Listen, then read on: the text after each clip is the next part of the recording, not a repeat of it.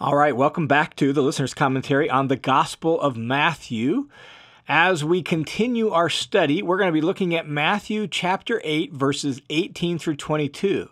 It's a very short little section, and yet it contains some incredibly important and powerful teaching about what it means to follow Jesus, what discipleship to Jesus really entails, and who Jesus really is. To remember where we're at, we need to recall that we're in a section that focuses on the theme of Jesus' authority. It flows out of the end of the Sermon on the Mount, where Matthew told us that the crowds were amazed at Jesus' authority. And then he starts this section in chapters 8 and 9 with a series of snapshots of miracles and some teaching. Some more miracles and some teaching. Some more miracles and then a setup into the next big block of teaching. And all of this has to do with Jesus' power and authority. And so the miracle stories that preceded this and the miracle stories that will flow out of this, they demonstrate Jesus' authority, his power over disease and over sickness, and we'll see things over even nature and various things that all demonstrate his authority. But his authority isn't exclusively or even primarily for that. His authority ultimately entails people coming and submitting to him as Messiah and King and becoming his disciples.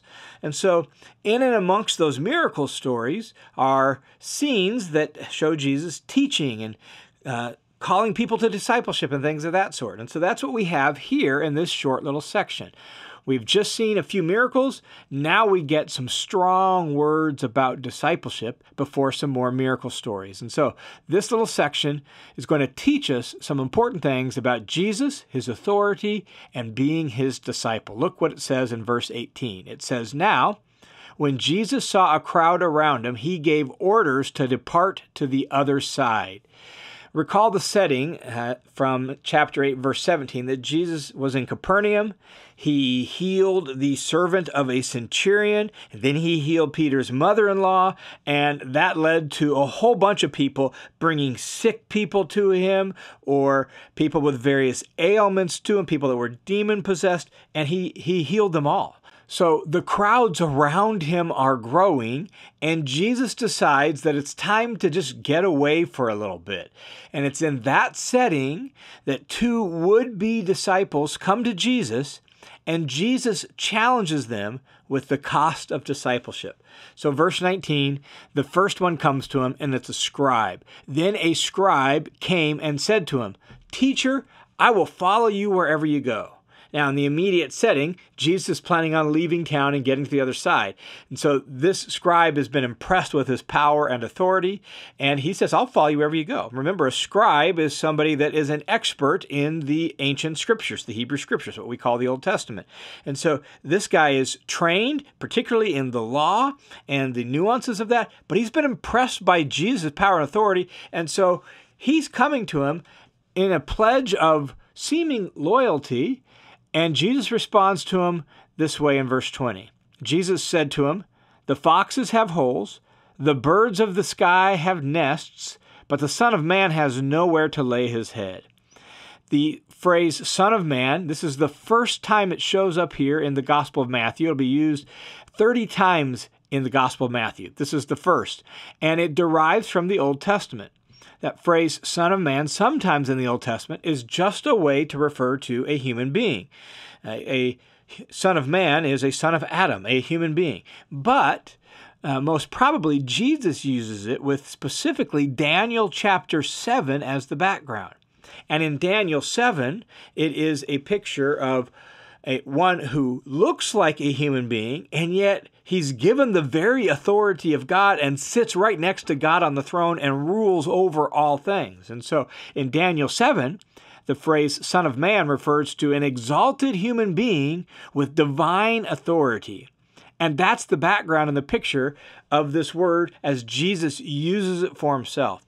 He's not just a Son of Man, he's the Son of Man, the one referred to in Daniel 7.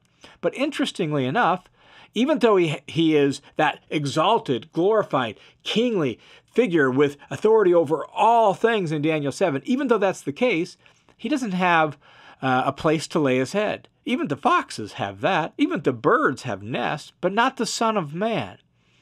And what does he mean by that? Well, technically, when Jesus is in Capernaum, he stays at Peter's house. That's the best we can tell, right? So apparently he sleeps there, but it's not his own place. And I think that's more the sense of what Jesus is getting at by this phrase when he says he has nowhere to lay his head. He's essentially saying to this would-be disciple, are you prepared to be out of place in this world, to be not at home in this current world with the way it works? I mean, this guy that's coming is a scribe, which means he has some status, he has some clout, he has some importance, right? He belonged. So Jesus touches all of that by saying, if you follow me, if you really mean what you're saying, and you really want to follow me wherever I go, you're going to lose that. You're going to be in a position where you don't belong. And the implied question really is, are you game for that? Are you up for that? And so it raises this question for us as well, who would follow Jesus today.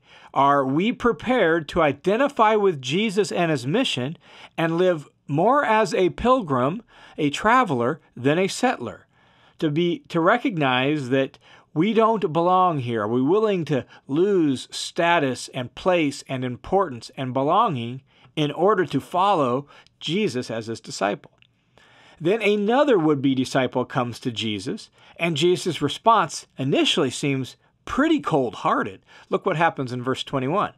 And another of the disciples said to him, Lord, allow me first to go and bury my father. So he wants to follow Jesus, but first let me go bury my father. And Jesus' response in verse 22 is, Jesus said to him, follow me and let the dead bury their own dead. And that seems pretty cold-hearted. I mean, it sounds like this guy wants to follow Jesus, but needs to go to his dad's funeral first. And Jesus is just like, dude, if you actually want to follow me, then follow me. You can let other people, dead people, take care of their own dead people. What in the world's going on? Well, at first glance, like we've said, it sounds like a legitimate excuse. My dad died, I need to bury him. And in Jewish piety, burying your father was one of the most important things you could do. In fact, in some writings, it's described as a religious duty that took precedence over all others. It was a crucial way that you kept the command to honor your father and mother. And so this seems like a perfectly legitimate excuse. But what we need to understand is that the phrase, bury my father, does not mean that his dad has just died. Kenneth Bailey points out that the phrase is a way of saying, let me serve my father and fulfill my family obligations first, and then once I've done that and he has died and I've honored him with a burial, I'll come and follow you. And who knows how long that could be. In other words, his dad has not just died. His dad is still perfectly alive, probably perfectly healthy, and what he's getting at is, I need to fulfill my obligation to my father and to my family, take care of my social responsibilities there, honor him by staying in his house, caring for him, being a good son, burying him when he dies, and when that happens, then I will come and I will be your disciple. In fact, it's obvious, to the original readers at least, that this man's father had not just died. Because if his father had already died and was unburied, this man would not be on the road near Jesus. He'd actually be at home standing vigil over his father's body until preparations for burial were complete, and they had taken care of all of that. So this is an excuse based on social and religious priorities. And certainly, Jesus doesn't expect him to set those aside to follow Jesus, does he? Right? Like, Jesus doesn't think that he himself is more important than family obligations and social responsibility. Jesus doesn't think he's more important than honoring father and mother, does he? Well, indeed, Jesus does. That's why Jesus responds the way he does. When he says, follow me and let the dead bury their own dead, that is the spiritually dead. Those outside of Jesus, they can take care of those responsibilities. Now is the time, now is the day to come and follow me and to enter into and proclaim God's kingdom, God's reign, and God's rule. Following me, Jesus is saying, is more pressing than those family and social priorities. That's huge. That's like a massive statement of importance and authority. So who in the world does Jesus think he is? Well, he's the Son of Man. And the miracles leading up to this little account about discipleship and the miracles that are going to follow after it, they all demonstrate that he actually has the power and the authority to command such loyalty. Loyalty that transcends one's family, loyalty that transcends one's social obligations, even social obligations to the family. Jesus has the authority and the power to command ultimate loyalty, highest loyalty. And that reminds us that discipleship to Jesus takes precedence over everything else. Discipleship to Jesus takes precedence over security, having no place to lay your head. It takes precedence over comfort. It takes precedence over family and social expectations. It takes precedence even over social proprieties. Jesus' authority is over any and all other authorities. Jesus is over comfort and security. Jesus over social customs and propriety. Jesus is the King, the Son of Man, and it's not simply enough to say, oh, I believe in you and I'll follow you kind of half-heartedly or when I feel like it. No, you have to submit to him completely. And that's the call and the demand of discipleship. His authority commands our allegiance and our loyalty. All right, thanks for tuning into this session on the Listener's Commentary.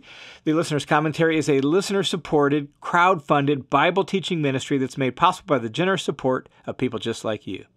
So if you've been blessed or impacted by this ministry in any way, would you prayerfully consider, if you're able to join the team of supporters, and you can do so by going to listenerscommentary.com. There's a Give button on that page, and you can click that Give button. It'll redirect you to a page where you can set up a one-time, or you can click a little box that says Make This Monthly, monthly recurring donation. All monthly donors get access to the Study Hub, or you can sign up just through the Study Hub link and get instant access to the Study Hub there as well. Both ways are great ways to support this ministry. So thanks a ton for your support.